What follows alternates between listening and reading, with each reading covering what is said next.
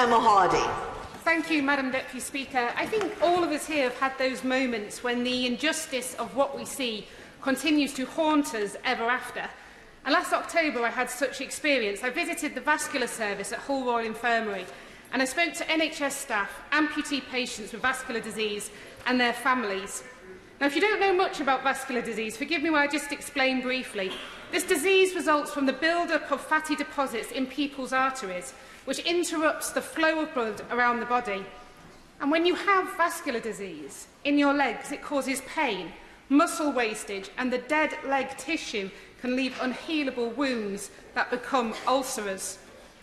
My horror at learning of the pain of vascular disease patients suffer as the tissue in their legs slowly dies through lack of oxygenated blood cannot be understated.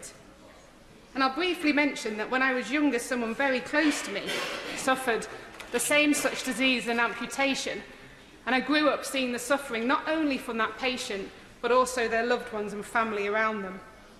And during my visit to the hospital, I was shown images of the foot ulcers, and the surgeon explains this phrase which has stayed in my mind ever since. The phrase is, "Time is tissue," as he explained that the development of a foot ulcer from something so very, very small into needing an amputation can be as short as 48 hours. Wow.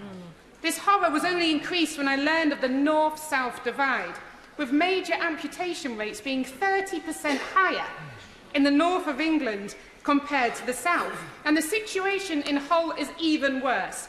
Overall, people in Hull are more likely by 46% to need a major amputation and 16% more likely to need a partial amputation compared to the all-England average. Now, the staff at the Hull Royal Infirmary are incredible, hard-working, dedicated, and I am in awe of the work they do, and particularly like to mention Dr. Dan Caradis and the work his department does on this disease. But they are fighting vascular disease with their hands tied behind their backs, battling staffing shortages, increased demand for services, funding restraints, and without the updated critical equipment and facilities that they need. It cannot be right that vascular disease patients living in Scotland have access to more advanced equipment than the people living in England. We are at a critical junction. The government needs to take action and needs to take action very quickly. So in my brief speech, I have two very simple asks. The first is for every member in this Parliament. And that is, I'm very proud to be taking over the chair of the Vascular and Venous Disease All-Party Parliamentary Group from my right honourable friend, the member for St Ives.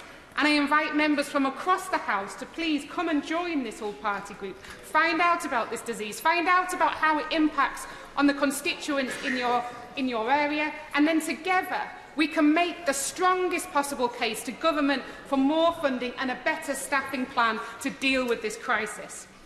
And my second ask is for the Minister himself to agree to meet with me and Dr. Dan Caradis to discuss the particular challenges at Hull Royal Infirmary, the workforce requirements, equipment and funding needed to prevent the crisis in vascular disease becoming even deeper. The government must make this an urgent priority because, as the doctor said, time is tissue and we must act before it is too late. Yeah.